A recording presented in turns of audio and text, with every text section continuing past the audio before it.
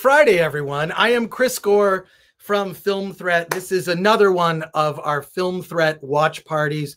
You are in for a treat today.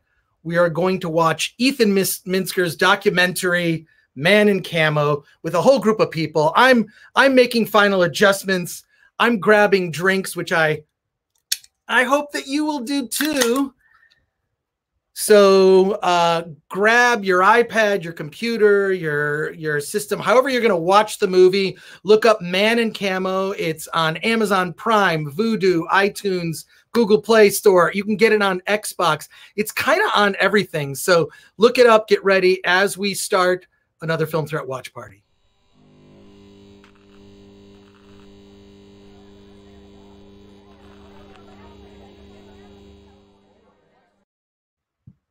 Happy Friday, everyone. We all made it to the weekend.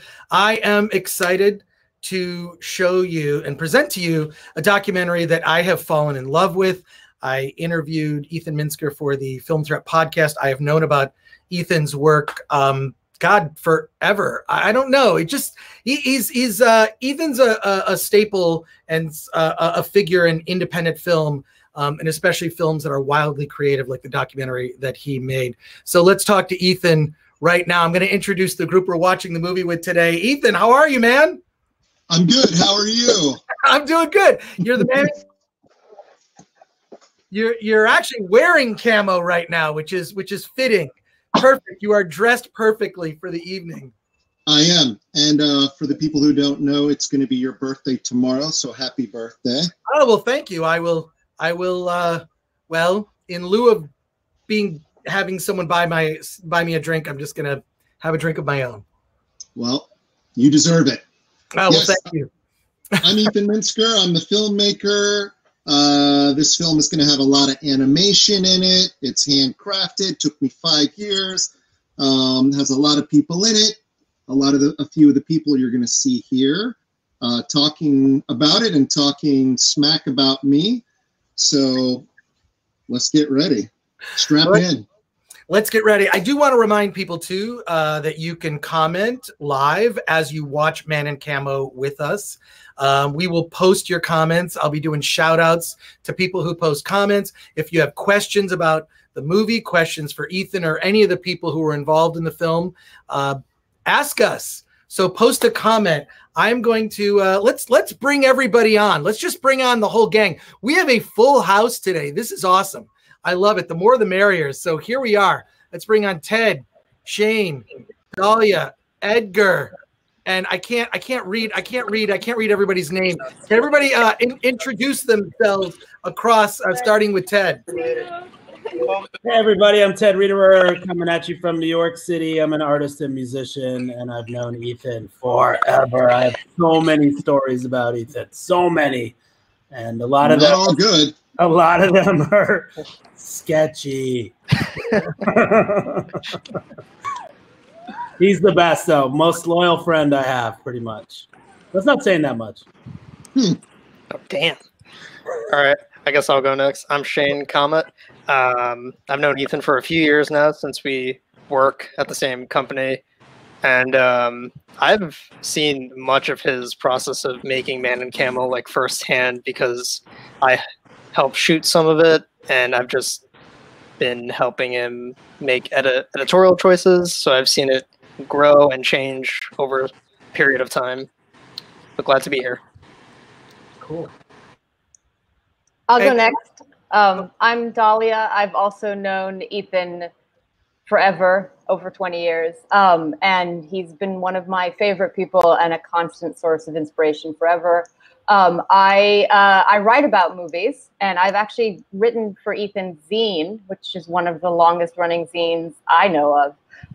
And there's actually an excerpt from one of my books on Film Threat. If you Google going viral, you can find something that I wrote. But yes, that is Ethan's zine. And this movie is a treasure. If you've never seen it before, you're in for a treat. Great. Okay, my name is James Rubio. And basically, like, the only reason my art's relevant is because of Ethan Minsker and his damn camera. Filming everything all the time, because Otherwise, I don't think that, if a tree falls in the woods, right? Nobody hears it. That's right. If a tree shits in the wood, nobody tastes it. And we have 2 mystery boxes. Who are our mystery boxes? Are you guys, are you here to just hang out and listen, or will you reveal yourselves? Hey. Isn't that? Yeah, that's me. Edgar, tell us. I'm just a student of Dahlia's, Professor Dahlia's, but I was actually really interested in actually watching the movie Man in Camo and see what the whole hype is about. Cool. Yeah, hi, my name is John. Into the party. I'm also a student of Dahlia's, and I really liked your presentation today, and I'm excited to watch the movie. So. Awesome. Cool. So this morning I talked to Dahlia's class at FIT, and this is some of the students. We got a whole house here now. Did you guys make it to New York, or are you remoting in from some other place? I'm from Queens, New York. Nice. Me too. I'm from Long Island. Nice. Great. Cool. So we have to do a little intro to the movie, just as a reminder to people. You can get Man in Camo now on Amazon Prime, Vudu, Google Play, Xbox, everywhere you get your video on demand movies. I bought it on Vudu, actually. I don't know. I just that's where my digital collection lives, and so that's how I built my digital collection. So wherever you purchase it, we're all going to, just as a reminder to people, get the movie queued up so we can all watch it at the same time. I've got it like ready to press play. So everyone else, like, get the movie ready, get ready to press play. We'll be doing that in about 7 or 8 minutes. So that's your reminder. Ethan, what can you tell people if this were, say, a film festival screening, right, and you were doing an intro, what would you tell people about this film? So this film is a very meta documentary, a self-portrait, an artist statement. So the same way an artist might do a self-portrait, you're learning, you're experimenting. I took this time as an opportunity to do a documentary the way I sort of dreamed and envisioned to do a new style of art documentaries where the documentary itself is a piece of artwork. So all the animation and crazy things I do, I wouldn't necessarily do with another artist or subject until I tested it out and tried it on myself. So as you see, it's very art directed. Almost every scene is art directed. Everyone's going to be wearing the camo suit. Everyone is going to be in the black background. The background is the void, and the whole kind of story is about being afraid of death, and that's what drives me creatively. So I would say, I know it seems very self-indulgent, and it absolutely is. It's a very meta film. Absolutely agree with that. But I learned a lot through the process of making this film. And it has fundamentally changed the style and progressed what I do. If you see some of my older films, like Self-Medicated, a film about art, which Ted is in, and James is in, you would see that some of this style is in there, where some animation, a little bit of paper animation, stop motion, but this film is like accelerating that 100%.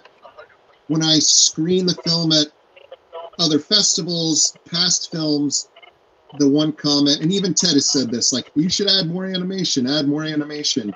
So I went full stop on this one and just fully animated this thing like crazy. I love how James is driving right now. So if he gets in an accident, it's like James crashed and died in the middle of the watch party. First ever.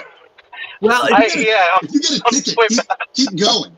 That's funny because we've had like dogs and cats on this. We've had like crazy stuff happen. We've never had anyone driving during the watch party. I'm actually going to take Edgar and John. I appreciate you showing up. I'm gonna take you off the live stream there.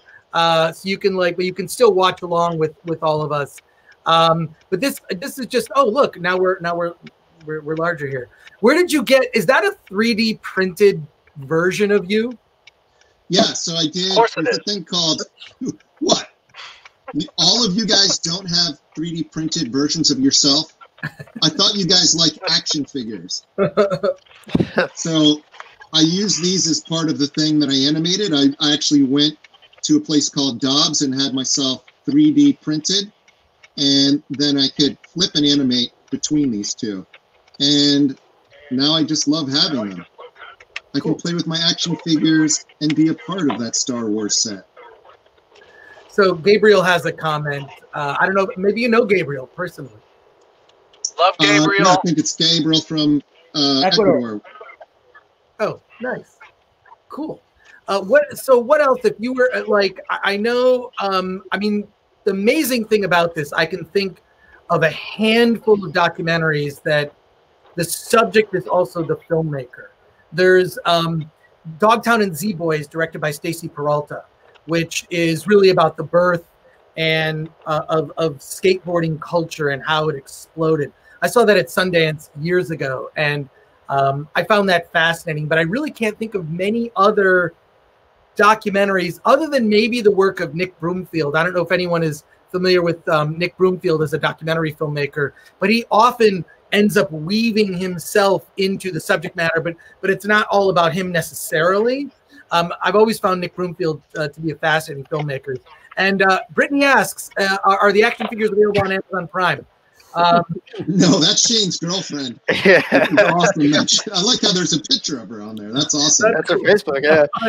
But can you? So when she used to come visit Shane at work, the one thing I would do every day is like, "Oh, Brittany, nice to see you. Let me give you a nice hug." A nice awkward hug into Shane's eyes as long as possible, and she would just let me do it for a very long time because we both knew it would drive Shane nuts. Yeah, it was very awesome.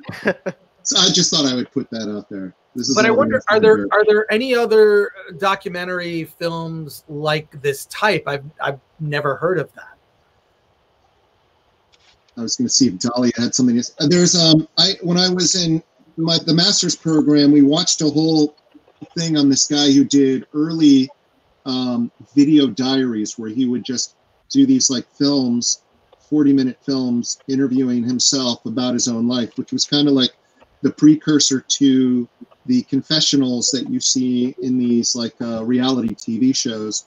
So, I mean, I've seen a few other films where there's documentaries. I can't recall the name, but it's almost like this thing where inside of New York, it's totally acceptable to make a film about yourself. Only in New York. You go outside of New York, everyone thinks you're a little bit weird that you would dare to make a film about yourself. But it's one of those things where nobody is going to care about what I have done unless I'm represented by a major gallery or super famous. I find value in the weird things I do. I find value in the weird artists that I cover. So I'm going to document it. And because I made a series of these films showing like Ted and me and James and all of us documenting all the weird art projects we've done around the world, you know, feature after feature, the comment I always got back from other filmmakers was that you need to be a bigger voice of this film. And I was resistant because we're part of a collaborative group. So I said, this time, I'll just separate this out. I'll go full stop on me. And then from now on, I'm just going to do one subject for each weird art documentary. Well, I think it works in the sense that, not to ruin anything about the movie, but you kind of call yourself out. In fact, a lot. James calls me out, actually. Yeah, but like you call yourself. Both Ted and James have the ability to always keep me in check, or my ego would. I don't think that's true. It would be bigger. Well, I think we're reaching the point where we should start the movie. This is where it begins. So if you are watching this, wherever you're watching this, I'm going to assume you have Man in Camo in front of you in some form, so you can play it and watch along with us. If you have any questions, whether you're watching it or not, Jump in and ask a question, post a comment. We will post your comments live here. I'm excited for us to all watch this movie. Does everyone have it queued up? Yep. Queued up? Okay, ready? 3, 2, 1, play. And you said now it's streaming on Facebook? Oh, our watch party is streaming on Facebook, yes. On the Film Threat Facebook page or my Facebook page. Here we are. I see you in a suit.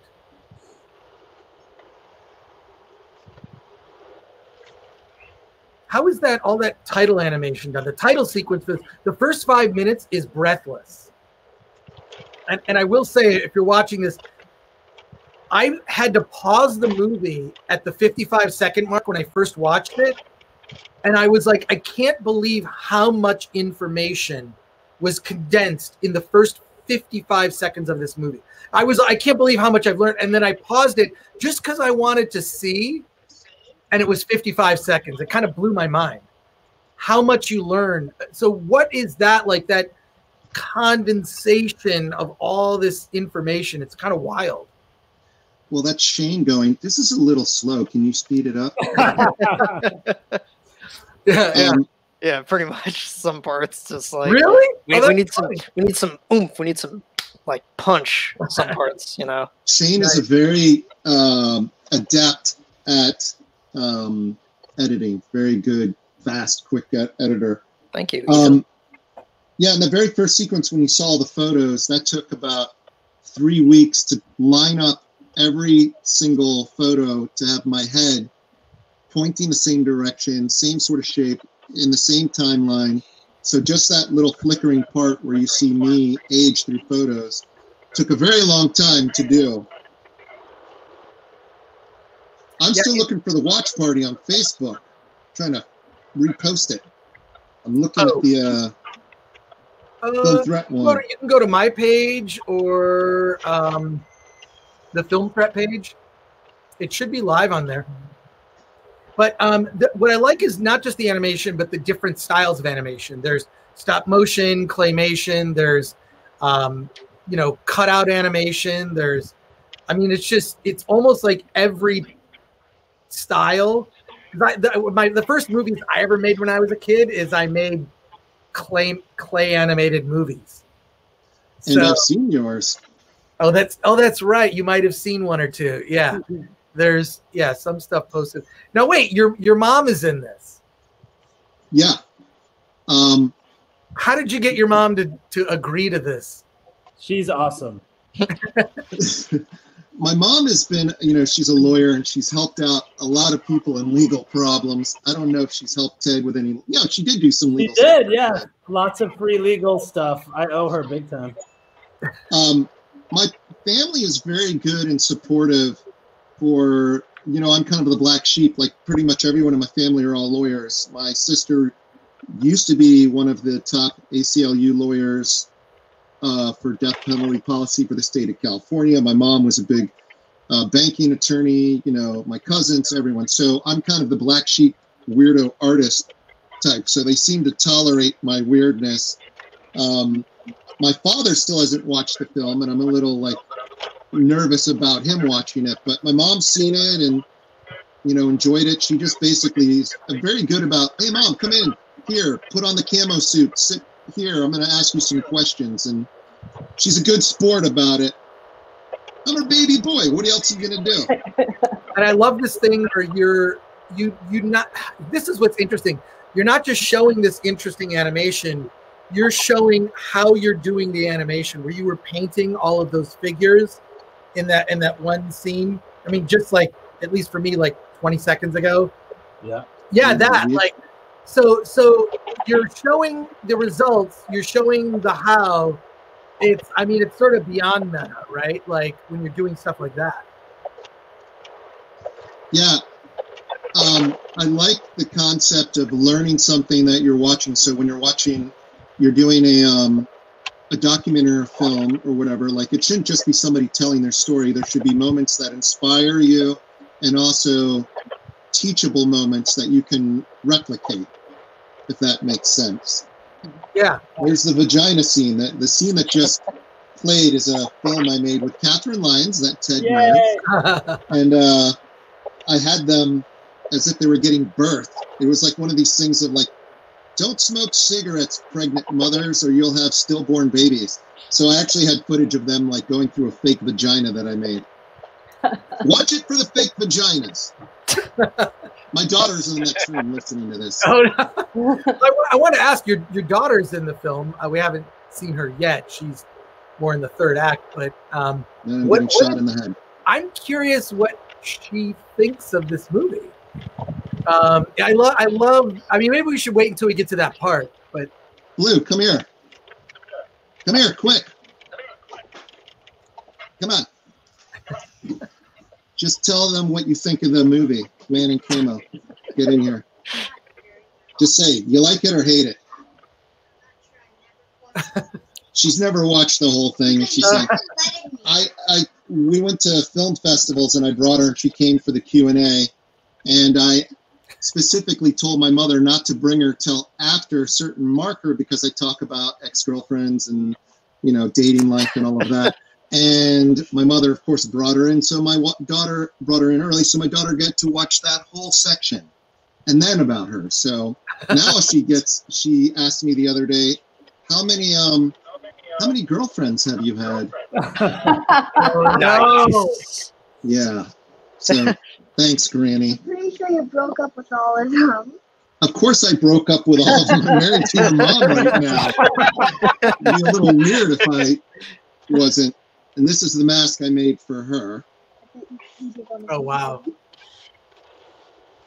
One thing I was going to say is you can't be Ethan's friend or family member and sit on the sidelines.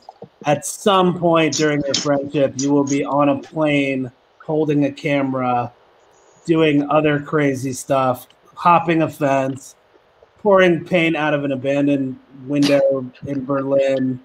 It's just one of the great things about being his friend is he kind of forces you to push your limits. And we've just had a blast together all over the world, all on our own initiative and our own prerogative. But it's just been a wonderful experience being his friend. And that's the last nice thing I'll say about him tonight. Oh, God. I even had James one time. We made this project called the Rat House Project and had James. Well, James was adept, really skilled at climbing over fences. So he's basically, I have footage of him breaking into this lot and laying out all these rat houses we made for this project that was out on 14th Street for a couple of weeks. So yeah, I get them all to commit crimes. That was a fun project. That was a good project. I don't know that I've committed crimes, but I've definitely been recruited to hold microphones and dress like a slut and be an extra. Whoa! I was in a film called The Soft Hustle that we'll put some clips of later. That's a great film. There's a lot of good performances in that. Yeah, it's a very yeah. Well, anyway, I get Shane to constantly help with projects. The film's quality has vastly gone up because, you know, we both we're employer has cameras and they end stuff. And I think I don't know what Shane wants to say about it. I think once Ethan found out that I actually do shooting, cinematography and stuff like that, is like, all right, how am I gonna get him involved now? And it's been a blast, just watching him work and his process and shooting all his art and how he operates in terms of what he wants to get, because he knows what he needs and he'll do anything to get it, you know, as long as it works for his film or his creativity. Well, tell him that also, there was a point where Jeremy, I asked him for this thing, but he wasn't available. And Shane kind of cornered me and were like, you should just stop working on Man in Camo. It's done. Because what I would do is I would get into a festival, screen the film, watch how the audience reacts, make changes visually, not to the audio track, And then for the next festival, I would stream a new version. So this film literally never showed the same at any festival. It's only now the same because the distributor has it, and he has wrenched it from my hands. They basically tried to have an intervention, and how did that go? Ethan's motto constantly was just like, I gotta make it a little bit better. I gotta make it a little bit better. Like, I don't know how many times I heard him say that. I can hear him saying that. Yeah. I feel like I always said, we're trying to get to an 8. Like, that's the goal. You're never going to make a 10 when it comes to the rating. And then Film Threat rates it, and look at that. I got like a 9. So just a little bit better. Just a little bit See, better. it works. Well, I feel like, Ethan, you and George Lucas would get along really well. So maybe there could be a special edition of the movie, in 10 years. He's a guy that, like, it's like, movies aren't done, they're abandoned. So, yeah, except I would have definitely shot first. Yeah, exactly. That's a Han Solo reference. Yeah, I've seen the movie.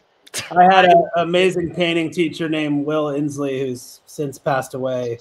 And I asked him how he knew a painting was finished, and he said, when it stops bothering you. I thought that was a great quote. Oh, that's good.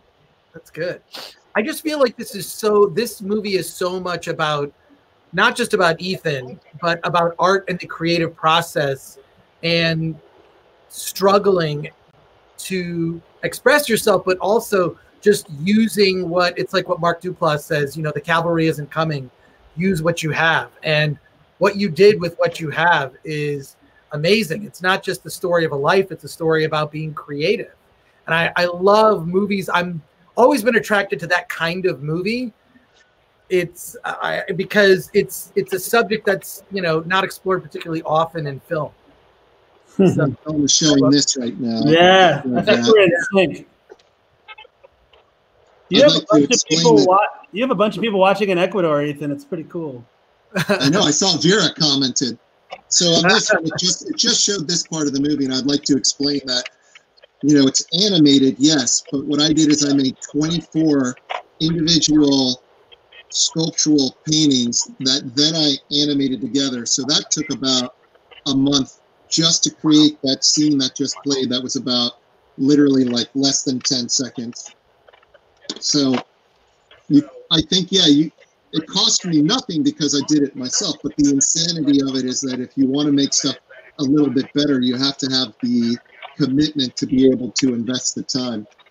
And this, I'm going to show you this because this is one of the books that you'll see later in the film.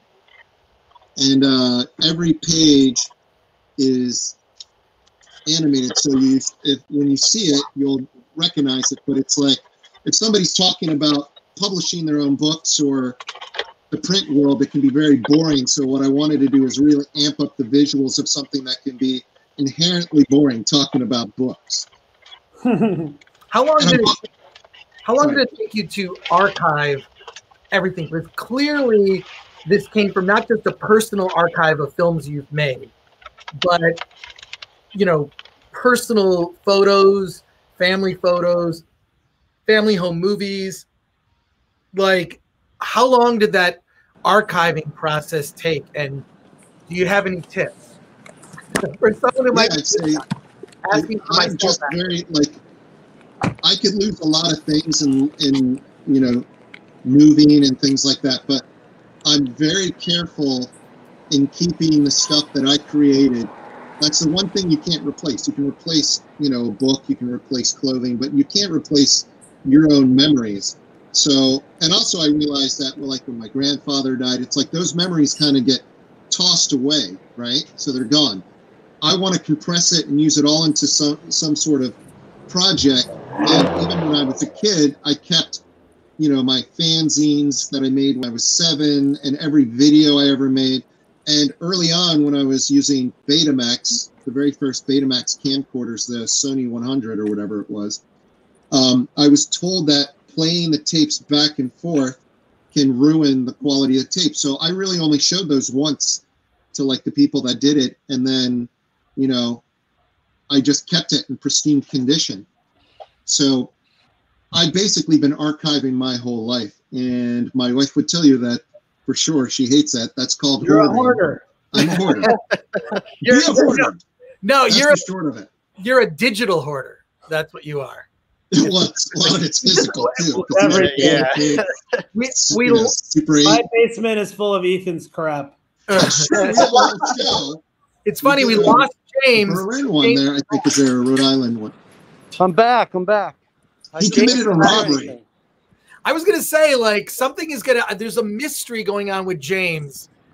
So James, the killer's right behind you.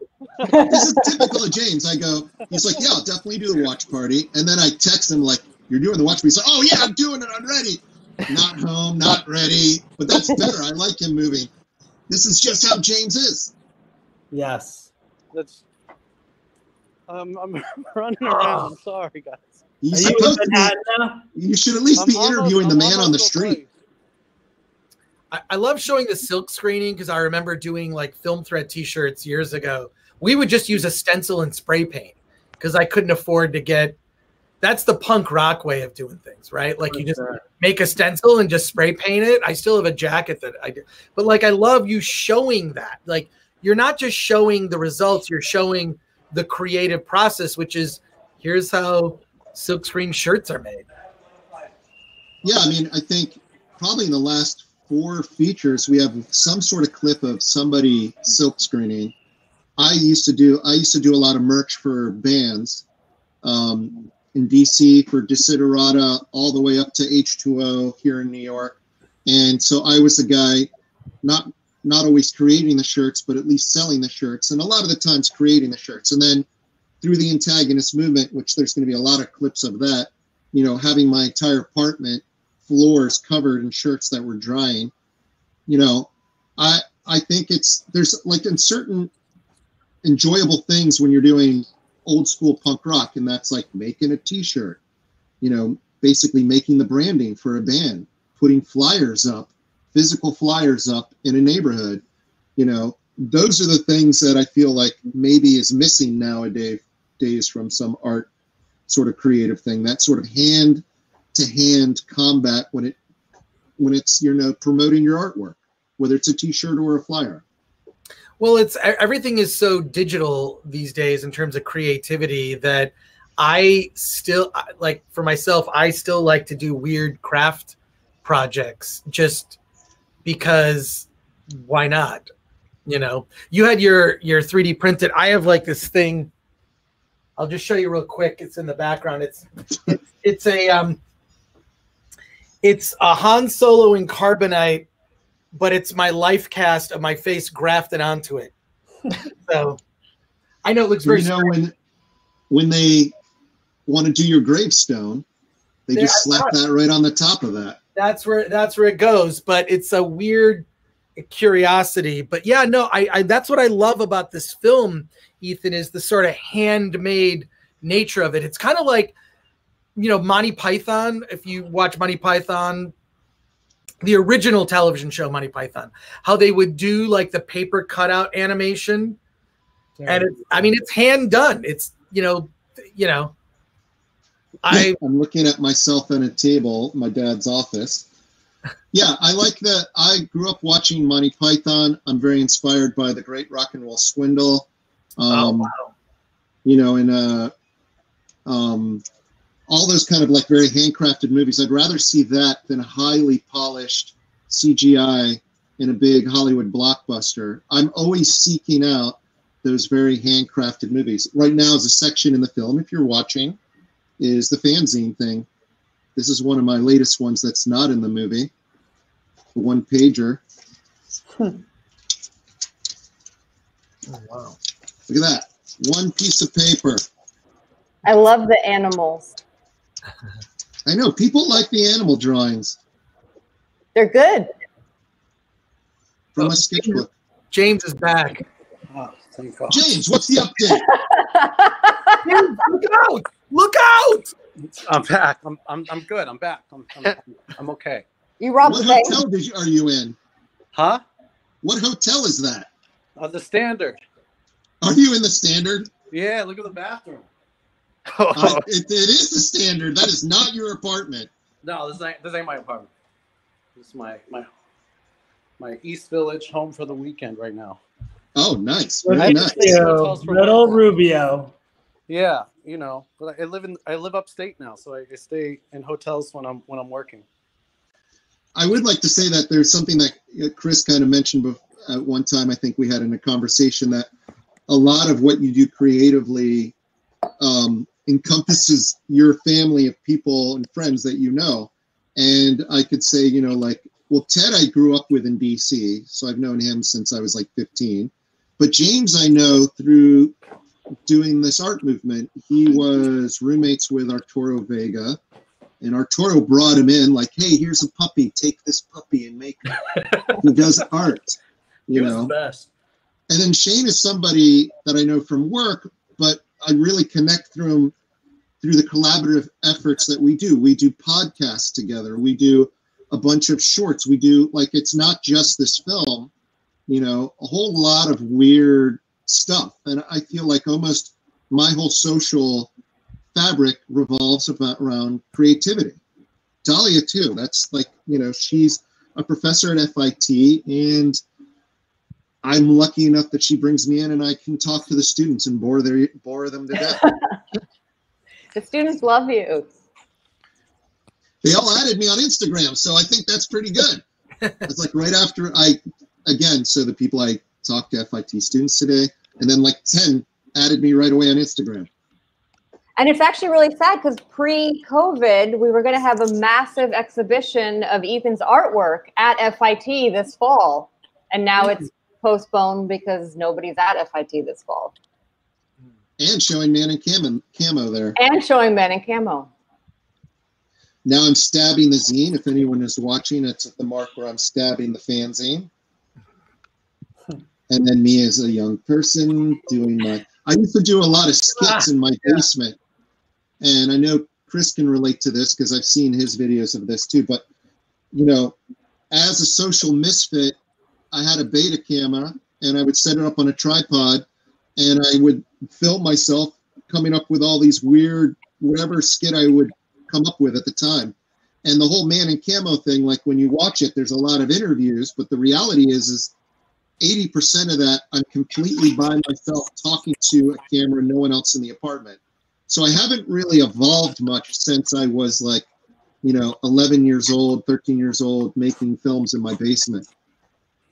But doesn't that make you feel creative in the sense that like you're not burdened by, I mean, as much as like we're all adults and pay our bills, I'm sure for the most part, although who knows now with the world on fire. But like, there's a weird, like, and I feel, I really relate to what you just said, because it's like, there's still like this part of me that's still like a 12-year-old that wants to like, just, you know, think creatively about, in terms of that approach, you know what I mean? Like not be burdened by that sort of by adult concerns. Today I was in the playground with my kid today, and the other mother I was with said, you know, you're basically a kid. And I have to agree. Yeah. I haven't really grown up, and I still really love, you know, coming up with weird projects, whatever they might be, whether it's like, you know, making a pink car for something else, you know, putting myself inside there.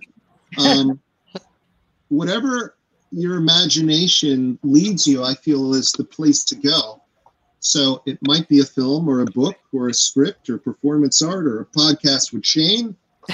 I feel like you should always just go with whatever your passion leads you. There's probably nothing, you know, and it makes you feel good. Maybe no one else is going to care, but it makes you feel good, you know? And growing up is overrated. It's, you know, like when you were a kid, you always think like growing up is like, I don't know, like growing up is like, now I make adult decisions and I talk like this and I wear a suit and I go to a job. But I realize that growing up is none of those things. It's, you still can be the idiot that you are and do all the same sort of stuff. You just still have to, you know, you have to have a day job. That's it. You can be an idiot there. And you can have whatever you want for dinner. Yeah. Like cereal. Like you can have cereal for dinner because I'm an adult. It's so true. Salute! That's another. So we did a film in Ecuador, me and James, and a lot of the comments we're getting are from a lot of the artists that we worked with in Ecuador. If you watch our other film, Self-Medicated, a film about art, not that I'm supposed to pitch to the other film, you can find that on Amazon Prime and all of that stuff too. But a lot of these artists that are making comments are also the same artists that are featured in that film. James, definitely make sure the camera is looking up your nose. It's the most flattering. Sorry, I don't have a you know, one of those things to hold the camera. It also sounds like you're opening a jar of lube or something. I know. At least put it on camera.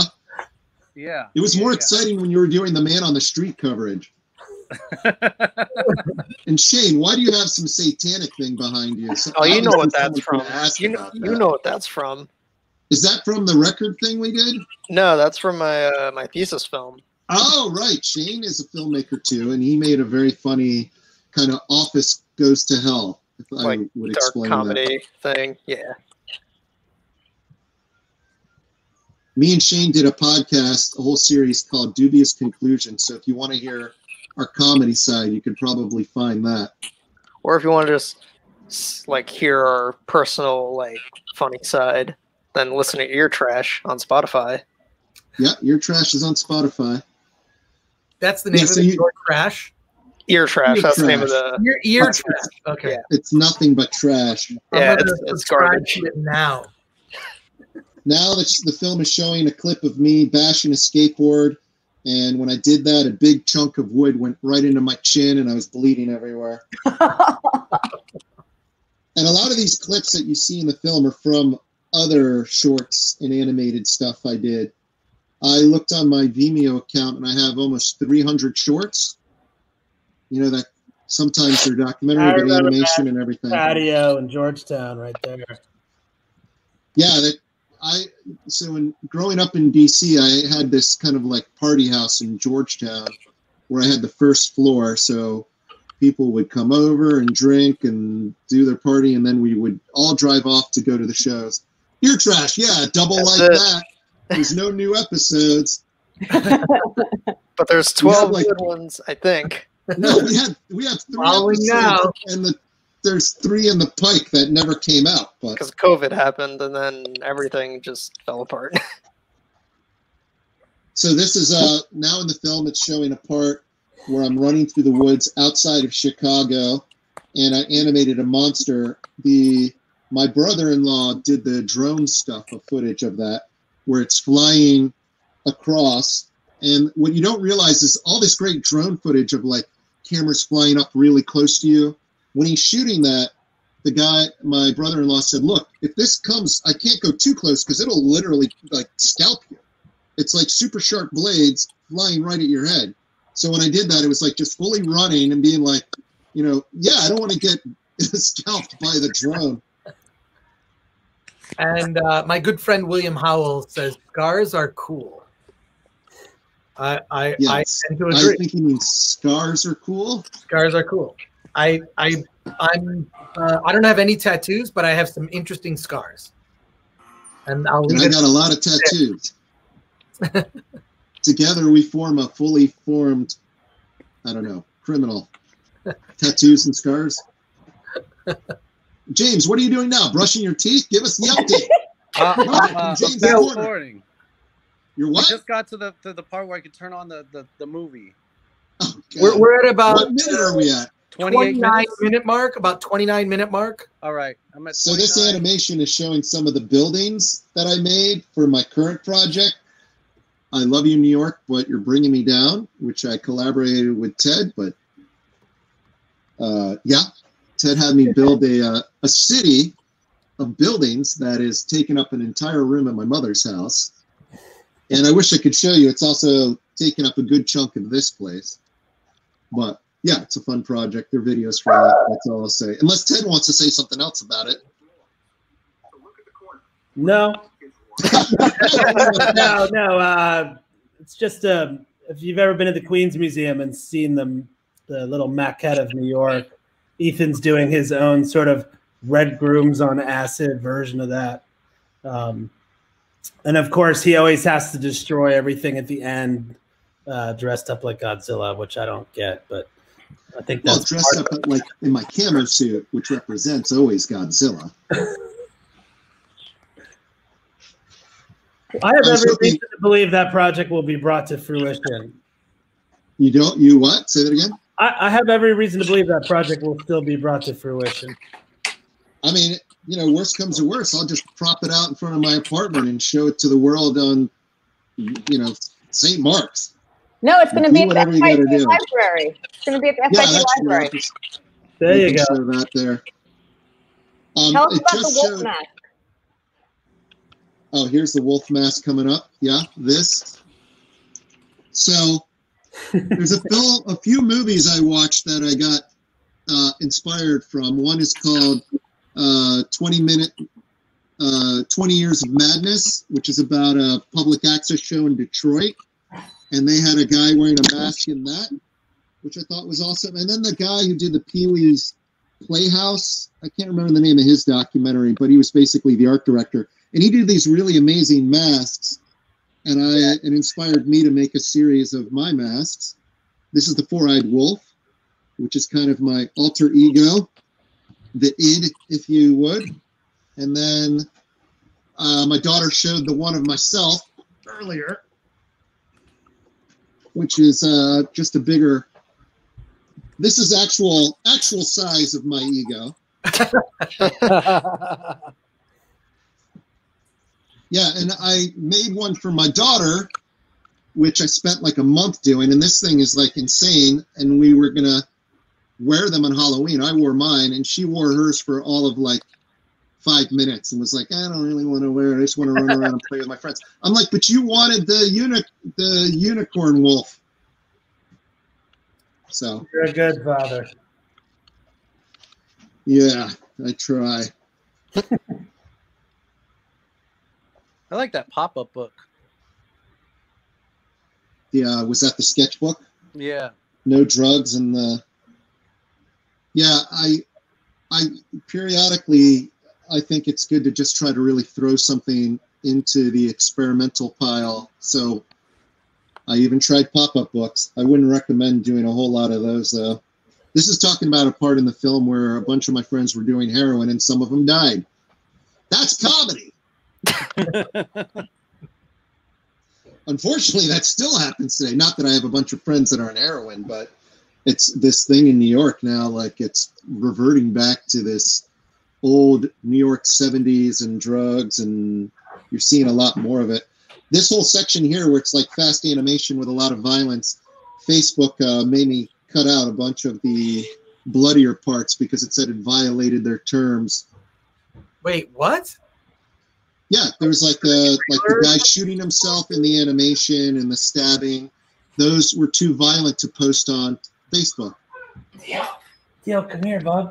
Wow. Ah, superstar presence. Theo making up. I can hear Theo over there. Maybe he doesn't want to be on TV. And this is a video I made for a band called Desiderata that's playing now, which was a band on the Discord label. The backstory to that is I made this video. This guy, Sid, who's actually the bass player on Seth Meyers. He's in the G8 band. And Sid was the bass player for this band, Desiderata, that was on Discord label. Sid asked me to do a music video. I made the music video. He said, submit it wherever you want. I'm like, well, I'll submit it to MTV. I sent it to MTV. Not a great video. MTV put it on 120 minutes. Because MTV, apparently, there's a block from any Discord band is not supposed to have any videos on MTV because they have like a blackout for MTV. So the moment 120 Minutes saw a video from this label, they're like, put it on immediately. We were in Nashville when that played. We're all excited in a hotel room watching that on 120 Minutes. Come back to DC, and then I'm in the doghouse. Everyone is like, how dare you put this video on a MTV? And I'm like, no one told me not to. I don't know your secret Kabbalah, like, cult handshake. No one told me not to put the video on there, and Sid asked me to do it. So, caused me a lot of grief. I say it's worth putting the video in the film, so I did. I don't know if anyone cares about that story. I never knew you were a sellout, but no. I'm already a sellout. I didn't know the rules, and I didn't get paid. Sid didn't pay me. Label didn't pay me. MTV doesn't pay you. Not when you're like submitting a video. I do really love seeing a lot of this like punk rock stuff because it just reminds me of a time where people were, I feel like there was just a lot of freedom to be creative. I don't know that that exists now in our highly, you know, I don't know. The environment today, I think, is just not conducive to being creative. Why do you think that is? I just think everything is so polarizing, and I think that there is like sort of, I just, it's unfortunate, but I think now, or I think back then, you could just be creative and make a lot of mistakes. But yeah, today, no, I feel like maybe people put too much stock in what social media thinks about things. So I also think people don't get bored because they're all like, they just pick up their phone. And so you don't have that time where you're just like, oh, I don't know what to do with myself. And then you start cutting up magazines. Right. Yeah. I miss that. I mean, I say to my daughter all the time, she's 9 and a young punk in the worst way. Good. She's yelling at me for saying that. I feel like, a lot of the time when she's looking at digital technology, she's really not expanding her creativity and experimenting, trying, using her imagination. And I think that's where the big separation is this ability to really develop your imagination. I fear, like, I'm going to be one of those old timers. I fear for what the future will bring when the technology is just going to be in your eyeballs. It's like everyone watches these zombie movies, and technology is what's turned us into zombies. You don't have to worry about getting bit by anything. As soon as you're handed an iPhone, that's all I see walking around everywhere I go. Yeah, there's the Doodah parade in Pasadena where I live, and they always do a lot of weird things. And my dream is to put together a group of like 100 people marching all in step, but just looking at their phones. So that's in Shaun of the Dead. Yeah, basically, yeah. But yeah, no, I that's something I really want to do. I don't think there's going to be a Doodah parade though because of COVID. There's no Rose Bowl parade. So, I've been fortunate enough to be able to see that every year. It's like 3 blocks from where I live. I just watch the parade. So, don't you think a lot more people are doing arts and crafts now because of quarantine? I feel like we're going to come out the other side with all these like Joe Satriani, Stevie Ray Vaughan guitar players, all these like quilters, and I think it could be a good thing actually because it's a lot of crocheters and it's for all the like, I recaned my entire dining room chair set. Wow. Which when would I ever have time to do that? You know what I mean? Right. So I'm hoping. There's this whole thing where every creative is like, I wish I had more time to work on my art. I wish I had more time. It's like, always hear this, and it's like, dude, you're unemployed and you're stuck at home. What else do you have to do? I keep trying to have this conversation with people, and I get that some people are very, shell-shocked and depressed, and they're, can't really do anything. But I'm like, you're going to really be kicking yourself on the other side of this that you didn't take advantage.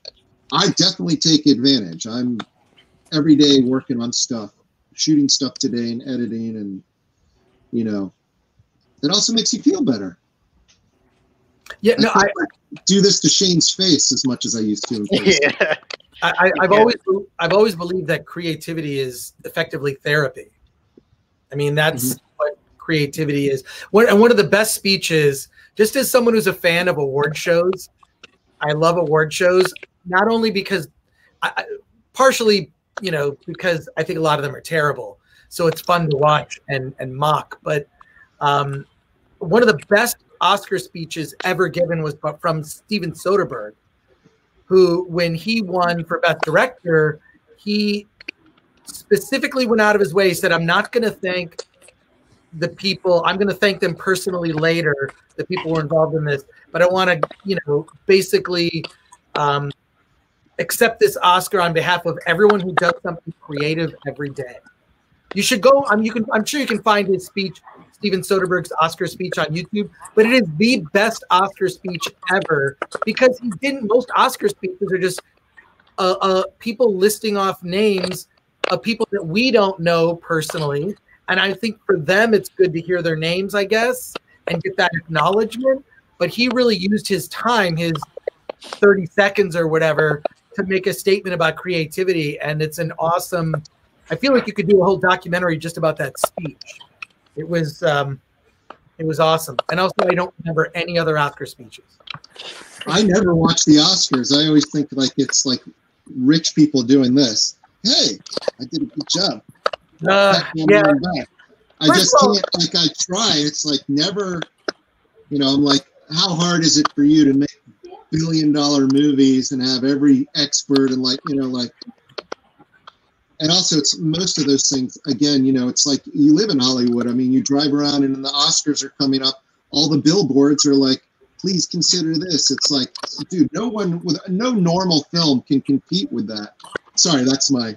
No, it's Oscars. It's a bunch of bullshit, and I agree with you. I think awards are just a made-up thing, which is why I made up my own award show. I'm actually going to throw something up about it, that if your movie has been reviewed on Film Thread this year, in the year 2020, you're eligible for our 2021 award show.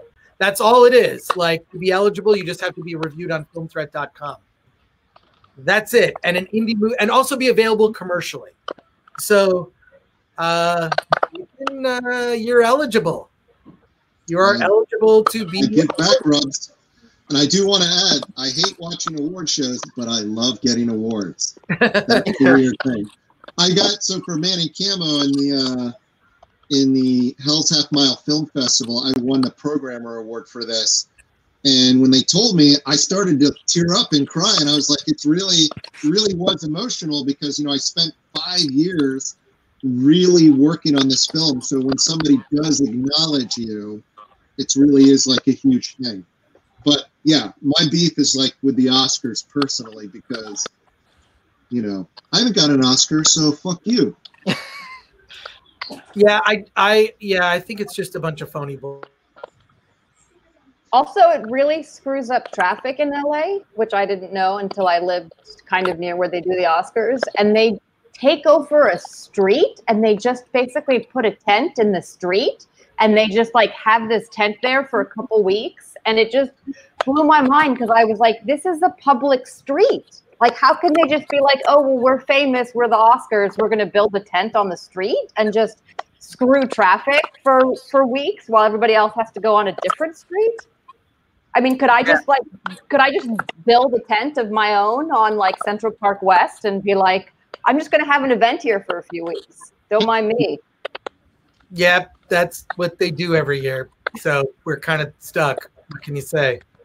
But yeah. I will say in the film, we were just talking about festivals, and it was showing some clips of, in the film, of festivals I was in with the other film, because a lot of the film is taking interviews and public speeches I do and cutting out parts of that to build the basis of the film. And now it's showing Arturo Vega, which if Ted would kindly back up a little bit, we can see his Arturo Vega shirt.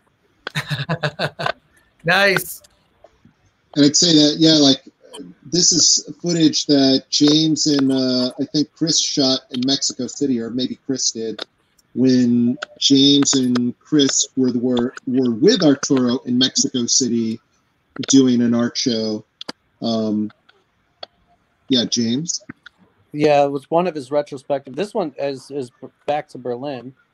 From This Is Berlin. Yeah, it's a bunch of, and then it's showing Arturo made a shirt that was Fame is a Disease and tagging his movement using the Ramones famous shirt, basically saying that, fame is the corruption of great things. And yeah, I met Arturo Vega, who was the artistic director for the Ramones. I met him when I was working at the bars, through the bars. We were doing all these art events, and the owners who knew Arturo brought him in, said, you should meet these guys. And then that's how I met James in that corner, because he was living with Arturo sometime shortly after that, maybe a few years after. Wasn't that your first apartment in New York, James? No. Rubio is frozen. Oh. Yeah, I think James lived in the famous Ramones loft, which is a lot of the footage you saw in that clip was from the loft where Arturo lived, which was where the Ramones rehearsed. They did their silkscreen printing and basically crashed because it was around the corner from CBGB's.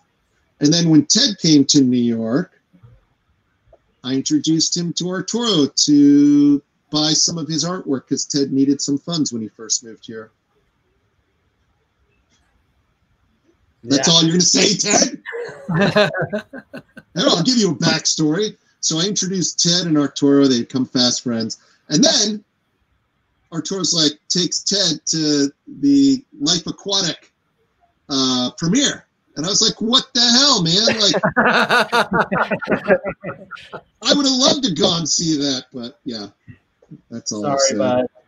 No, it's fine. You're a much nicer person than me.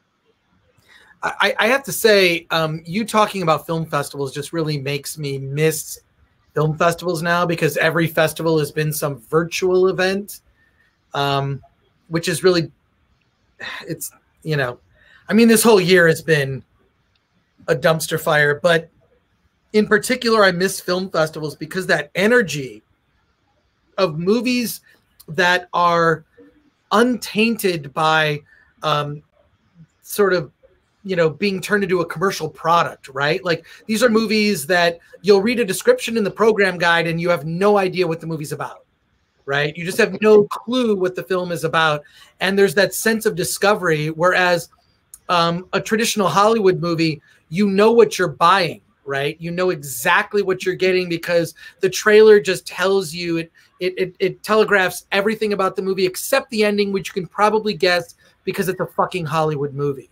But with independent films, especially indie films shown at film festivals, there's this sort of raw creativity because these movies have not been tainted by the marketing or your impression of the marketing that just makes it so much more exciting. So you really, I believe, with Man in Camo, captured that kind of energy, of, I mean, I know you made a trailer for this movie and the trailer is actually on the Film Threat YouTube channel, but I don't even saw how you see the trailer for this movie and go, what the fuck? Like, what is this? What is this movie? So I just love that. I guess what I'm saying is I really miss film festivals a lot and the kind of movies you would discover there. So yeah, I mean, like, the thing I loved about the film festivals is getting those things that were unpredictable, right? Like that Hollywood doesn't want to offer. Right. Luckily, I would say it's like me and Ted and James had been to some festival in Texas. And then me and Shane, we did a pilot for a show called The Great Record Hunt, which was a travel show discovering local music through your local mom and pop record shops. And we went to a festival in LA, the Dances with Films festival that showed at the Chinese Man Theater, which was amazing. And, I think it's sad because it's like, I really enjoy that touring, like as if you're with a band, promoting your film, meeting new people, it's a very exciting thing. So for me, it's not just about submitting a film to a festival. It's about going and making connections. And even during quarantine, those people I met through festivals, I've been asking them to read my new script and give me feedback on that. And one shot footage from my new film in Texas because they live down there. So yeah, I feel sad for the filmmakers that are coming out with films and having to do this digital bullshit. I mean, yeah, it's great to do something, but it completely sucks. And at the same rate, when you're going to film festivals, there's not the turnout that there was in the 90s. When I did festivals in the 90s, it was a packed house. you know, because you didn't have the option. But now, because you have all the streaming services, rarely do people want to turn out to actually meet the filmmakers for these great films. So I'm going to like these giant theaters and I'm like, this is 1,000 seats and there's 15 people watching my film, you know, and that's not just mine. That's like, I watched at one festival, this guy flew from Italy to a little town in Texas and literally had nobody at 2 of his screenings. You know what I mean? I got people there because I was there and I knew people and I begged them to come out. But, you know, you got to, not just now, you have to support the festivals. You have to go to the festivals. If you're a filmmaker, you have to show up for your film. It really is a dying thing, and it's super important for the ecosystem of independent films. It's so sad that the filmmakers don't show up. I mean, a lot do, but some don't, and it just like kills me because this, you know, I'll be like, "Where's the filmmaker? I want to talk to this guy." Oh, he didn't show up, and I'm like, "What an idiot!" You know. Now it's showing Rehoboth Beach in the film. It's a place I go to ever since I was a little kid. And there's Ted tripping. There was a clip of Ted. Well, what I shouldn't say that publicly. Okay. It's just on life. Tripping on life. I just missed that, what you were pointing out, Ethan. I missed that sense of community at a film festival. And while I love building a digital community, I just don't think that I think that has to be supplemented by a real community, right? In real life. And I feel like that's what's missing, is that real in-person community that supports indie film. And also I think that maybe things are evolving in a way that like maybe film festivals are less important. I think a lot of filmmakers put, you know, getting into Sundance is like winning a golden ticket into Willy Wonka's factory, but maybe that's not as important these days, and that's a good thing, because I think that there are a lot of great indie movies that don't get into Sundance that aren't, you know, that aren't part of that ecosystem, that creative ecosystem. Because I think partially a lot of Sundance is sort of a backdoor market for indie movies, right? But it's kind of also like a wrestling match where the outcome is determined before the match even begins. Meaning the movies that we're going to sell were sold before they premiered at Sundance. So yeah, but I'd also say like Toronto, Tribeca, Sundance, they're not as much independent films anymore as they used to be. They're pretty, like even South by Southwest. If you have Wes Anderson premiering a film there, that's not an independent festival. And from inside knowledge, it's like Toronto specifically. I had a friend who made an independent film. It's on Netflix, and he submitted to Toronto, and the Toronto head of the festival said this film will not play. But because the guy had a very big agent, the agent talked to the board and forced the film in, which meant like some other independent film. I mean, it's a good film. This film is good, but it just goes to show it really matters who your agent is. It matters who your people are. And that's the bigger reason for films playing in those festivals. I've had virtually no one I know who didn't already have a connection to Tribeca has ever got into that festival. I've never heard of it. They always knew somebody, and they always had some big connection to get them in there. So unfortunately, I still submit because it's kind of like you need to give them your money. They need your money. So you have to just give them your money. I'd rather just take $100 and throw it in their face and go, this is going to have no value.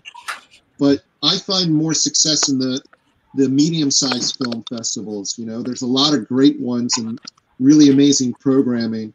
Hell's Half Mile, I got to say, like the people show up for that. Programming is amazing. Wait, which one? You know, which one is it? Hell's Half Mile in Detroit. I mean, Michigan, and Hell's Half Mile in Basin, Michigan.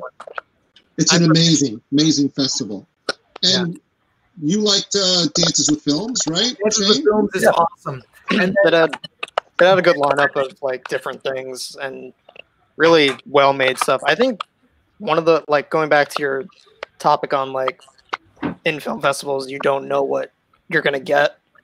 There was one little short comedy film that I think both me and Ethan really liked out of everything that we saw that time we were there.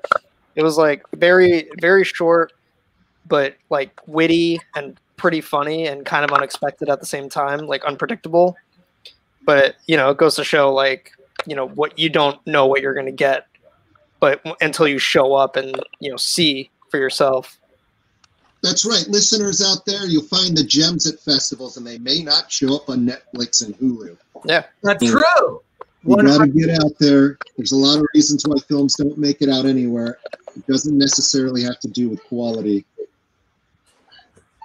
James, we asked before and you did not answer, but your first apartment in New York was the Ramones Loft, right? Yeah. I mean, I was lucky renting a room by the week for like 3 weeks until I moved to the loft. And James, it's interesting. You have facial hair in the doc. Now you're shaved. And Ethan was shaved, and now his facial hair. It's like you switched bodies.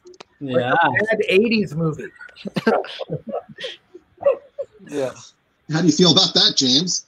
Yeah, I mean, this movie actually, there's a lot of clips of me with all sorts of different haircuts. I didn't realize I had so many different haircuts. Now, I mean, I haven't had one in months because of this, COVID thing, and then I just decided I'll go for Gavin Rosdale. I hear there's a salon in San Francisco you can go to. That's pretty easy to get a haircut. Can't wait. We're going into the political realm here. No, I just you can only get a blowout. Only get a blowout. Yeah, right. A blowout. Go for it. Yeah. Good with a blowout. Anyway, so in the film right now is showing me talking at St. Mark's Books, what doesn't exist anymore. St. Mark's Books nope, closed down. But St. Mark's Books was a central part of downtown Manhattan. They used to sell my films. They sold my zines, the books that I put out. And it really was a hub for independently local publishers, zines, and artists of all types. And that part we were showing was, I did a lecture on downtown art scene. About maybe a year later, it closed. Do you remember Kim's videos? I used to sell my films. Used to rent. I had like 3 or 4 titles that used to rent in Kim's videos on VHS. Yeah, back in the '80s, Film Threat. They bought copies of Film Threat to sell there. Yeah. I know. I used to see it there. That's crazy. One of the first places that bought it. That's kind of nuts. I used to put my zine out for free at Kim's Video again. If you people don't know that, that's it. Psycho Moto Zine. Yes, Man in Camo. Check out that movie. And one time I was in the Kim's Video, and this guy saw me putting a pile of zines down. And this guy was like tattoos, face, neck, everywhere. Like fully steroid out guy. This guy, Rick 25 to Life, and any of the New York guys might know who this guy is. He was like a singer for this band. And he was upset with the review I gave him in the zine, and came up to me like, hey, you know this guy, Bob Ashtray? And I'm like, yeah, he writes for the zine. That guy is terrible. I hate that guy. And he's like, oh, wait, so you're not Bob Ashtray? And I'm like, no, I'm definitely not Bob Ashtray. He mails his reviews in. The review I wrote was 25 to Life is like taking your genitals and putting it into a mason jar, and that jar is filled with razor blades and running around the block once or twice. So he was pretty upset, and he was like, oh, well, I don't think his review is fair, and our band isn't. And I'm like, you could always send another tape. And he's like, would you do that for me? Like, would you review it? Don't let that asshole Bob Ashtray review it. And I was like, yeah, sure, man, no problem. I would love to review your thing. And, he never reviewed it. He never sent it. It was fine. But yeah, I was totally freaked out. I was like one of those zine moments where like, the zine is going to get me killed. But I did know, write all your music reviews under somebody else's name. And right now in the zine, in the film, it's talking about the books, and had a Quimby's bookstore in Brooklyn where I sell a lot of books and zines and stuff out of, which is the new version of St. Mark's Books. Quimby's bookstore in Brooklyn. If you're an independent writer, publisher, and zine producer, Quimby's is the place to go. And it just showed some of that animation. That book is brilliant, Ethan. Brilliant. Yes. Bought this book for $1. Xeroxed took frames out of the film and put it in there. like an insane person. I love that. That's. I think it's like, you know, I do spend a lot of time obsessively watching art documentaries, and the thing that kills me is that they're very predictable.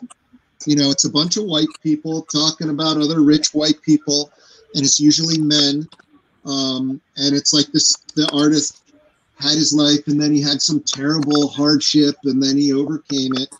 And the films are, you know, video cut, but they're never really like creative in the way of like, you know, the artist is. It never really maps their mind. So in Man in Camo, I really did make the editing jump around. It really does leapfrog from subject to subject. It is very rapid fire, but that is also the way my brain is mapped.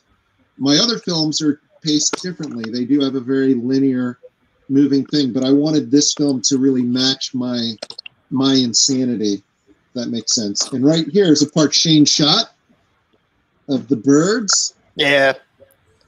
That came up earlier too. Some good footage of that. These are 3D. I don't know if you can see that. I love your paintings, Ethan.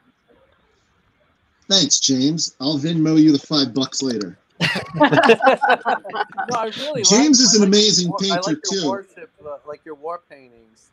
Where the war paintings. I did a whole series of like, I do this thing when I can't fall asleep. I really try to come up with these scenarios I go back to. And one of them was always like tanks from different times battling. And I'd always be in the most advanced tank, like blowing away all the other tanks, or being a warship, the most advanced warship, destroying all the Victorian ships. So I made a whole series of paintings related to that sort of weird, childlike, boyish thing to help me sleep. James is an amazing painter, and any of you people out there, look up James Rubio. He did a series down on the Bowery recently. There was one that were like, I would say like kind of black figures, like cartoon mouse. Yeah, Is that how you describe it? Mickey Mouse is a really amazing painting. It's kind of like if Basquiat was a crackhead. You know, that's how I describe James in the most affectionate way. Basquiat would have done better if he smoked a lot more crack. Oh, I mean, I think he died of a drug overdose. I know. He should have done crack instead of heroin. He'd be fine. Skinny. He was doing crack. Yeah, Probably was. You know, you're right. I'll just shut up. I think he was really doing did like his artwork. Now the film is showing the most cheery, funny part, September 11th. Yeah. Because that's always fun. Yeah, I was going to say something earlier. I think the key to being a good poet, a good filmmaker, a good painter is being a good draftsperson. And I think one of the things I forgot about Ethan is that he can really draw. And he's kind of been doing all these drawings lately. And I'm just like, whoa, the guy could draw. That's amazing. No wonder he's good at making movies. And it goes back to what we're saying about just practice, artistic practice by hand, working hard, you know, working on your draftsmanship. And I think that translates as a metaphor to like writing scripts or poems or whatever. It's just that you know, ability to map stuff out, and not everybody can do it. Everybody could eventually do it if they work hard enough, but not everybody can do it right off the bat. Like That's James the second nice thing I said about you. I know. I'll Venmo you your $5 later. The funny thing is, if you watch these films, Ted talks a lot of smack with me in the films, which makes for better film. But you know, we do love each other. Wait, I got to do it the right thing. There, I'm putting my arm around Ted. That's me holding Ted. I don't know if he feels it virtually. Aww. Nice. It just looks like you're kissing to the right. Yeah. Wow. Yeah, I think there's this thing of like complexity. I like complexity in projects, and also the fact that in the things I do, I want them to link almost in a web. So you watch the film. Oh, this guy does a zine. You look at the zine. Oh, this guy does a public access show. Watch the public access show. Wait, he does a podcast. It's almost like this weird thing. And along the way of this web, of different projects that I link all together through promoting each other through these things. It then also shows, like, here's Ted's artwork, here's James' artwork, you know, here's the podcast Shane and Ethan do together. So I almost wish that, I mean, I have people that be like, oh, I've watched a bunch of your films. But someday someone will be like, I've seen everything you do, read all your books. I had a woman the other day who wrote a thing. It was like, I watched all your films and read 2 of your books. And that's great, but I wanted to be like, but have you read all the zines and listened to them? It's not right to do, but. Oh, I think I'm telling the story about the guy that tried to rob us during the crack era at DC. This is my favorite story. And he pretended to have a gun in his sweatshirt. And you were all tough because you had spent 1 year in New York. That is not what happened. Right before, and you were like, much to my chagrin, you were like, you don't have a gun. Shoot me if you got a gun. And I was like, oh, that's the stupidest thing to say to a crackhead. No, I said, if you had a gun, you would show me the gun. Don't tell me you have a gun and you have your hand in your pocket. You have a gun. You would have showed me. You don't have a fucking gun. But what Ted is failing to say is that right before we walked over there to DC Space, we were at 930 Club. We were at a show. Outside that show, there was a fight broke out. Some guy ran up behind me and sucker punched me in the back of the head. I remember that.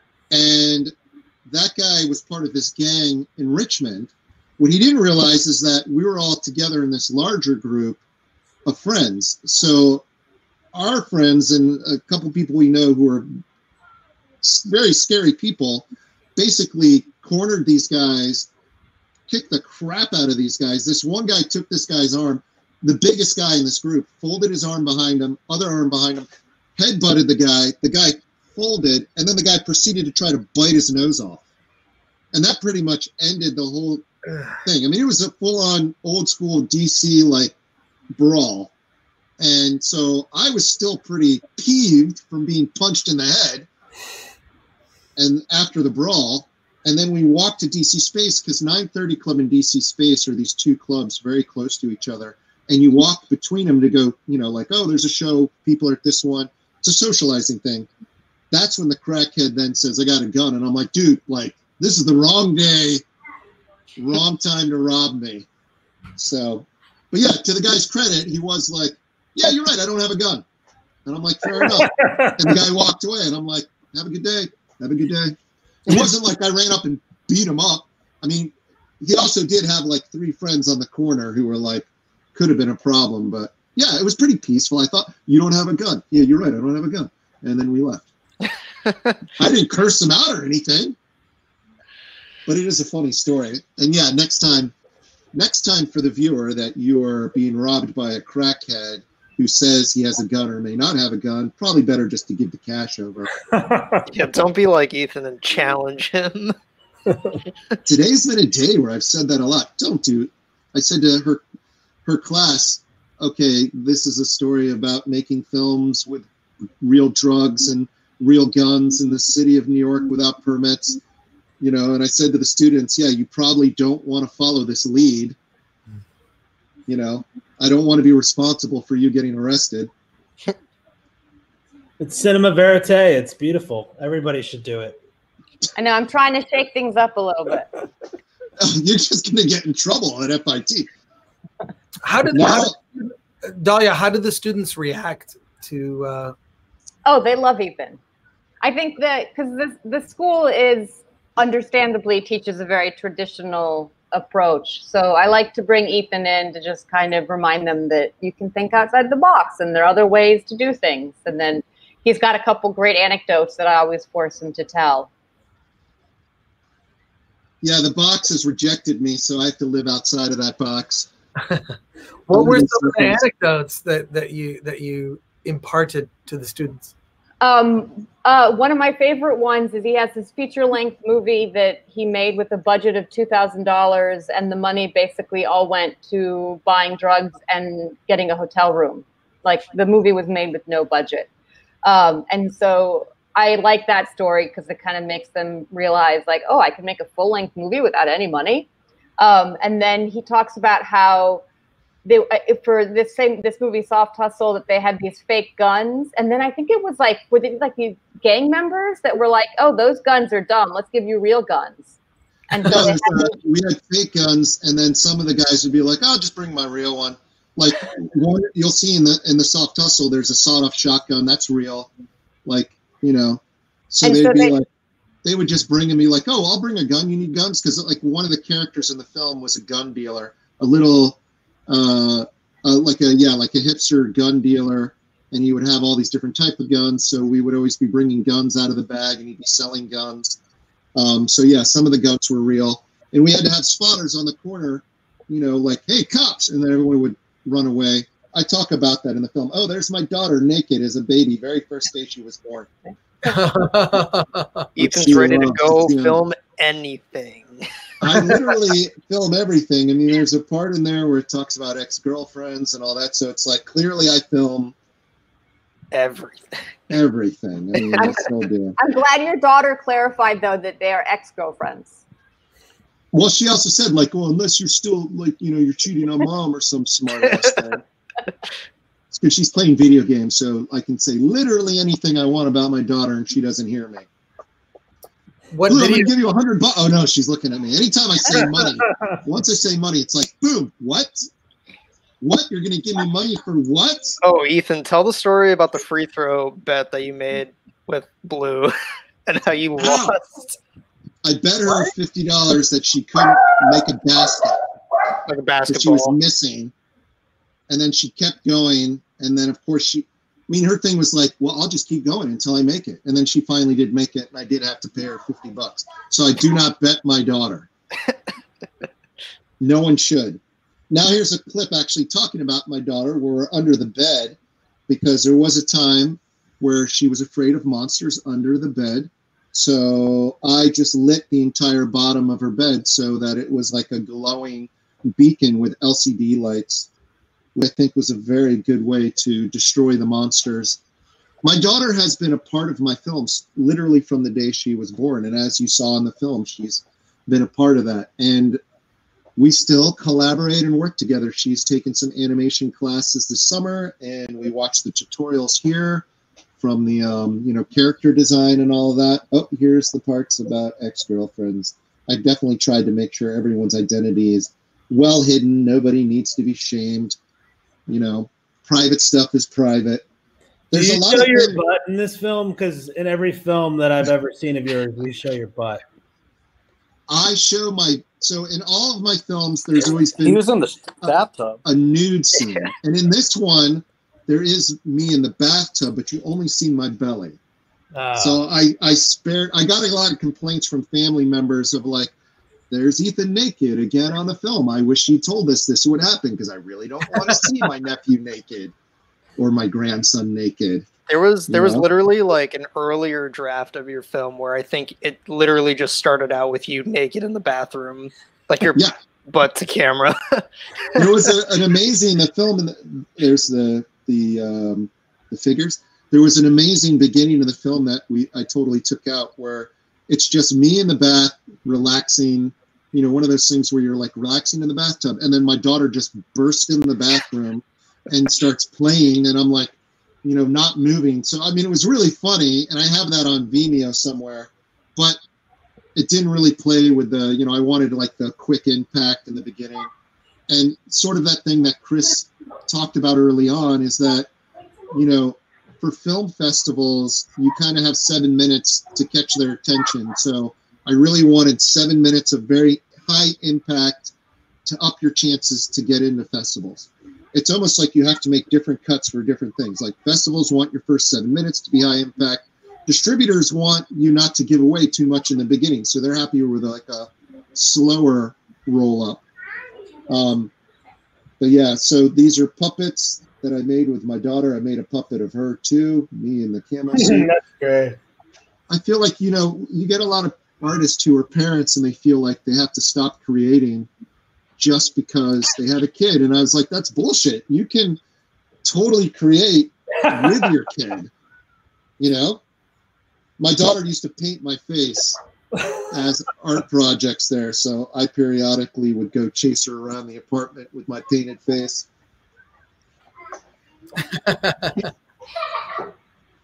I thought thought Dahlia was going to do some sort of like, what do you call that, academic thing for this. Oh man, you don't want that. This is in Rhode Island. A lot of footage we shot there in Newport. This film really covers many, many states and countries. There's Berlin, there's Australia, Sydney, Newport, Rehoboth Beach, Washington, D.C., Chicago. I mean, there's because this film really straddles my entire life, there's Bangkok, Thailand in there. And when I was showing the film at festivals, I was still filming these filmmakers' guides. So documenting my film playing at the festival was also chances for me to get clips that I would then put into the same film, Man in Camo, that I would then show at the next festival. Well, that was your MO for a while. You would find a public art festival, or in Lisbon or Australia, and then concoct a piece and then film your journey to that place, which I think is a great recipe for young filmmakers, because in the process you get to actually experience the world and live a cool life, you know what I mean, instead of trying to make a green screen studio in your apartment. Yeah, I mean, James and Ted, the very first one we did was in Berlin, where we did an art show in a little small gallery and did, broke into buildings and did artwork. We showed some of that in the film, and we got to experience it. And then James is somebody who's great to bring along on these projects, because I always call him the wrench, because he just right away throws that monkey wrench right into your machine. Right away. Oh, this is all going smoothly? No, it's not. In Berlin, we went to 2 airports looking for him. Oh yeah, we lost him. He sent us to the wrong airport. That's the first day James showed up in Berlin. For an art project that I'm filming, I made a whole feature out of this. And then at some point he went missing for a few days. Then he stayed inside the gallery and slept there when people were trying to break in the gallery. That's just one city. You know what I mean? So yeah, me and James had a huge fight in Portugal and Lisbon, and I document all this stuff. So you can go back and watch Dolls of Lisbon. That's on Amazon Prime. This is Berlin, not New York. That's on Vimeo. You can watch for free. So, yeah, if you're gonna have a planned out, organized thing, but you want to make a film, bring James, because he'll fuck it all up. And I just wish that I was the filmmaker, because in your film, it makes me look like I'm the bad person, No, you never look like the bad person, but even in this film, there's a part where I'm choking James, because we did a whole art project it was in Providence, Rhode Island, and this was a huge art event where it got written up in basically every major thing in Rhode Island, all of their local press. It was written up. The bigger galleries in Providence came, and then at one point James had this safety pin that was open for some reason. He jumps on my back and slides down, so it's just like a knife stabbing me in the back. And I was already stressed out, and the gallery was terrible. We had such a weird. I would never. We got in a fight. That was brutal. Sorry. I'm sorry. All right. These art projects, we make the films and I show it, and it seems like it's easy, but man, these things are terribly frustrating and hard to accomplish. And that's why I wrote a book about it that no one will ever read. The 3rd book that hasn't been published, that covers all the craziness and drugs and fighting and all of that. You do make everything look very easy. That's true. Well, Ethan works nonstop on this stuff. I mean, Yeah. I don't know anyone else that could make an hour-and-a-half documentary about themselves. Yeah, I don't think I can keep up with Ethan's work ethic and creativity ethic. It's every minute I feel like he's doing something or thinking about something to do. Yeah, I agree. Well, you guys know I have lots of new projects in the works. I know that. And the crazy thing is, it's all super planned. It's all planned to the minute, to the hour, by the week. I mean, how far ahead do you plan everything then? 2 weeks, 3 weeks? If we were doing an overseas art project, we spend about 2 years in the planning. And then when we go, I do that because then I'm mostly filming. So we're already kind of talking to some people in New Zealand about doing kind of an older school thing where we go, artists from around the world converge in New Zealand and work together and do workshops for kids and art events. So yeah, I spend about 2 years, but on these films, a lot of the times it's like it's me as the only one filming. So I'm just constantly shooting everything, which is a weird perspective of not being able to fully engage because I'm behind the camera trying to get everyone to, hey, do that again. What did you say? Can you say that again? You know, like in Berlin, I blew my back out like within the first week doing this animation where I would jump and take a photo, jump and take a photo. So I floated through Berlin, but then pulled my back really bad. So then we had to go find one of the Germans we were with had a nurse who gave me this really high-powered drugs, handed the camera, and then I had to have like Ted and my wife and other people shoot parts because I was just in so much pain. But we still filmed the entire thing and got a great film out of it. You know, that's one of those films where Gore came with it.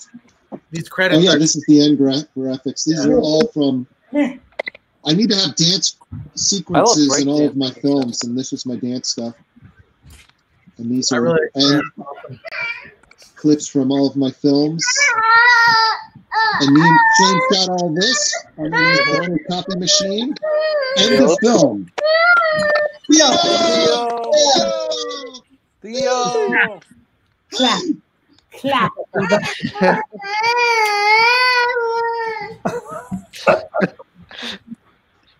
Well, our new lives. That's the end. What are the final thoughts? And let's save Ethan for last, but everyone else, I'd love to hear your final thoughts, and then Ethan, your final thoughts. So maybe start with James, and we'll go around. Well, I was initially hesitant to watch this movie, but after I watched it, I got to say it's worthwhile. And my favorite parts are, one, the paintings, Ethan's paintings, and then two, all of the old videos of Ethan, like through his teenage years and coming of age. I actually really enjoyed that stuff. Thank you, James. Ethan, one of the things that the people that know Ethan love about him is that he's very pushy. And so whenever he makes stuff, he's always like, have you watched it yet? Have you watched it yet? Have you watched it yet? Buy my book. Buy my book. Have you read the zine? So he was being pushy to get me to watch this. And it was kind of like, okay, I'll watch it. And so I watched it, to get him off my back. And I was really blown away by how good it was. And I feel like I was like texting him during the movie, at least at the end of the movie, where I was just like, oh my God, this is so good. This is so good. This is so good. And the thing that I love about it, which is one of the things that I love about Ethan, is it's a movie about somebody who cannot stop creating. And like literally when there's no physical space in his apartment, he takes over a room in his mom's apartment. I even tried to get some space in the FIT Film and Media department so that we could put some of Ethan's stuff there because there's some extra room, and my boss was like, no, we can't do that. So it's just, he can't stop creating. And I feel like there's so many people who are so good at making excuses about like, oh, well, when I have more time, or after I do this, or when my kid's a little bit older. And Ethan just like wakes up every day and he's like, okay, well, here are the 50 things I'm making. And that's what I love about this movie, is it really captures that energy. Helping Ethan work on this film, like shooting like additional stuff for him, but also like sitting literally right next to him as he's editing the film, and also like providing feedback on what to cut, what to add, and stuff like that. I was constantly seeing the film evolve in different ways, but even like watching it tonight, I find little things that I didn't notice, and it's very surprising that there's so many things that you can find enjoyable in this movie, and like different aspects of Ethan's life that are very entertaining and to listen about and just watch. And I feel like that's also kind of how Ethan's mind works. Like it's unpredictable and surprising, and you'll never know what you're going to get out of him. But I just know that coming from a creative standpoint, it's kind of exciting just to like watch that all happen. And that's kind of why I have a lot of respect for him, because he just doesn't stop working and doesn't stop creating. And it's very, admirable and inspiring. Yeah, it's hard for me to separate myself from some of this footage because having known Ethan since 85, probably. But he's a way of life. Ethan is a way of life. And when I moved to New York, he said, "What do you need? I'll get it for you." He got me a job, plugged me into this really creative community that, I ended up dedicating the last 6 years of my life to, 24 hours a day, basically. But I think it's really inspiring to me, and hopefully for other filmmakers. And I think Film Threat is a great place to show this film because, anybody, whether you're in the Midwest or you're on the coast or you're in some small Texas town, they can make a film like this if they have the urgent, burning need to testify that Ethan does, and I think it's inspiring in that way. He has this burning, fervent need to make stuff, and it's just liberating. It's like, the Ramones. It's like anybody can play 3 chords, and I think it's just, we need more of this now. And just watching the film out of the side, on the side, it's just amazing. So many parts made me forget I was even talking to you guys. So good job, Ethan. Proud of you. Thank you. I'd say the one thing I didn't say in the film is that throughout the film, I did lace in little Easter eggs of animation. Like I grew up reading Mad Magazine, and I think Chris was talking about how they had the little kind of animation on the side. And throughout the film, there's tiny micro animated stuff that you'd really have to be looking for and watching it again. And I will say one is that the volcano part, there's a little man in one of the windows who's screaming in the fire. But I'd say if you watch the film and you have the opportunity to watch the film, I want to thank you personally. I put a lot of heart and work into it. So any views, I really do thank you for watching.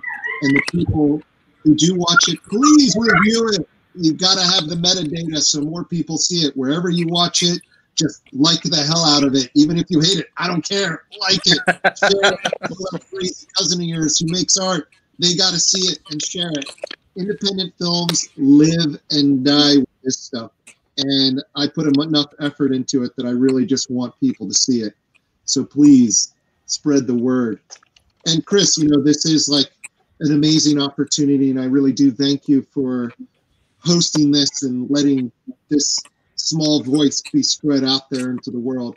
Whether that's good or bad, that could be a big mistake, Right. No, well, I appreciate it. Like this movie, like I said, I had to pause it at because so much information was I felt barraged, and I realized I was at the 55-second mark, and I was like, holy shit, I'm in for a ride. So I love your creativity, and I'm so happy that we had the opportunity to present this to an audience. And hopefully, if they discover this video later, maybe they'll watch the movie with the commentary.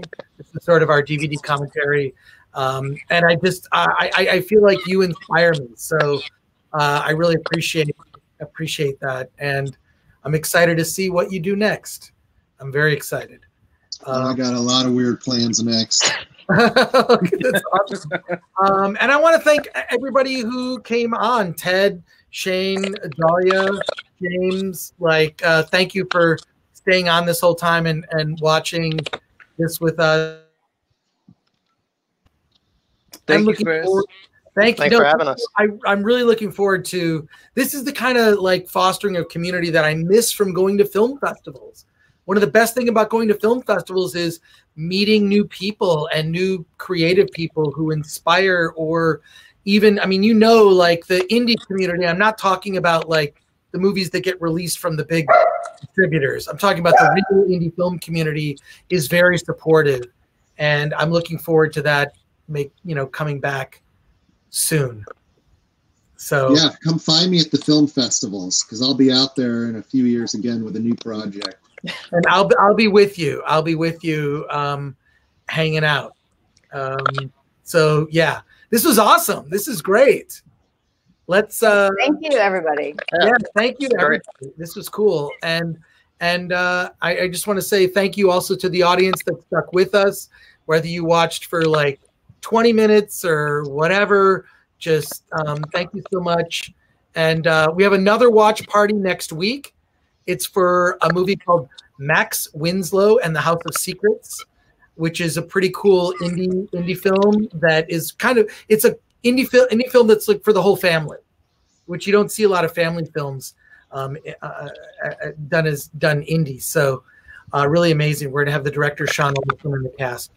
So, but I want to thank everybody here for hanging out on a Friday night and indulging in some. I'm assuming everyone else is indulging. I can't be the only one. I then now have to watch a Disney movie with my daughter. Enjoy Mulan. So yeah, that's what they've been talking about all day. But thank you, everyone. This was awesome, and see you next week at the Film Start Watch Party. Take care. Thank you, everybody. Thanks, everyone. Back rubs all the way around later in real life. Love you guys. Love you.